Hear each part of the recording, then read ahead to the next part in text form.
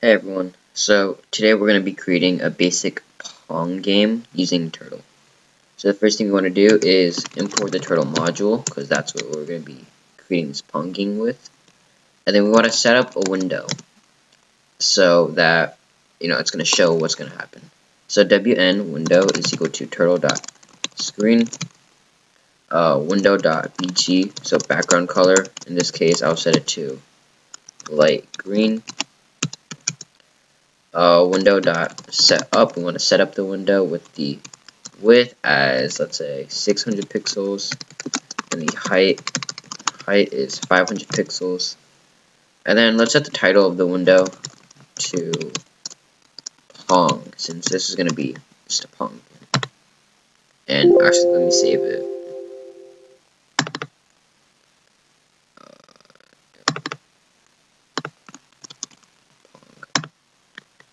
If you guys don't know, Pong game is just two paddles, and then there's a ball in the middle where you have to hit it against each other. So SN, no WN, actually.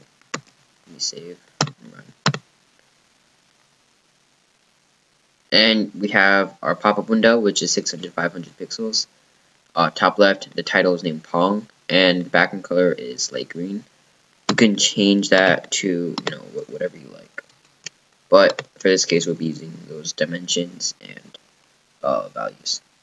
So now we want to draw the center line. So this is just helping to visualize where the center is. So T is equal to turtle, a new turtle. We can set the speed of the turtle to 0 when we want to draw it, and we want to move it from one position to another. We want to get it there instantly. Raise the turtle, and then set the position to 0, 0, negative 250. Set the pen down so we can actually draw something, and set the color of the pen to white. Yeah, white. And then let's set the pen size, so like the thickness of the pen to 3 pixels. Turn it left 90 degrees and forward 600 pixels. So if we run this, at the beginning the pen was down here, but it was facing right, so you turned it left 90 degrees, and then it went up 600 pixels.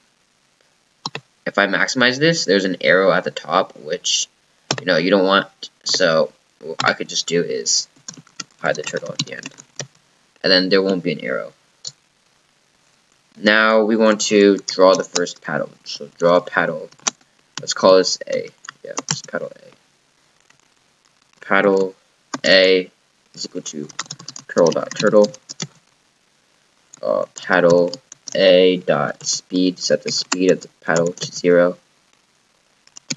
Paddle A dot shape, we could change the shape to a square.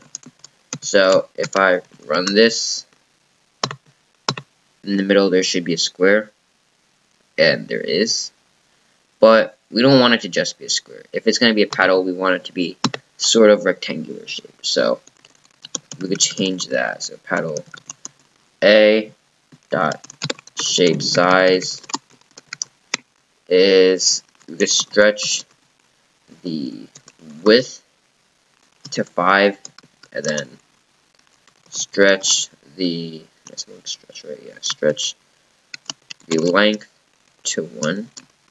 So if we see this again, now you see it has become wider or taller. So let's raise the paddle, so paddle A dot up, and then we want to set the position of paddle A to, or go to, negative 280, 0, and then paddle A dot color, and it was already black, but just keep it as black. And now it should be on the left side of the screen, which it is. Now we want to just do paddle B, so just copy and paste this for paddle A, but now we can have it for paddle B. Let's just change some of the variable names. Paddle B.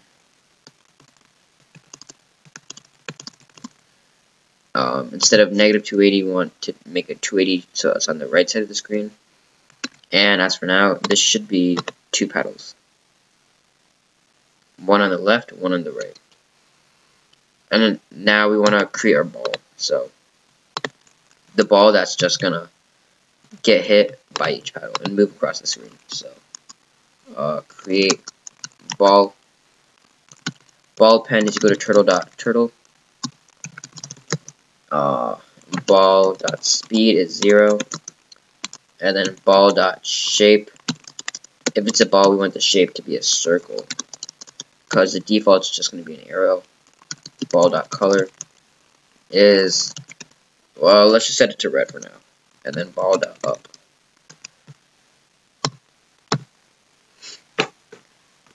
So now you have the center line, which just helps visualize the center. The left paddle, the right paddle, and then you have a middle ball. And then these 2 paddles are just going to be controlled later by arrow keys and also Q and A on your keyboard. So that's it for this part. In the next part, we will be setting up keyboard bindings, moving the ball, and checking for borders or boundaries.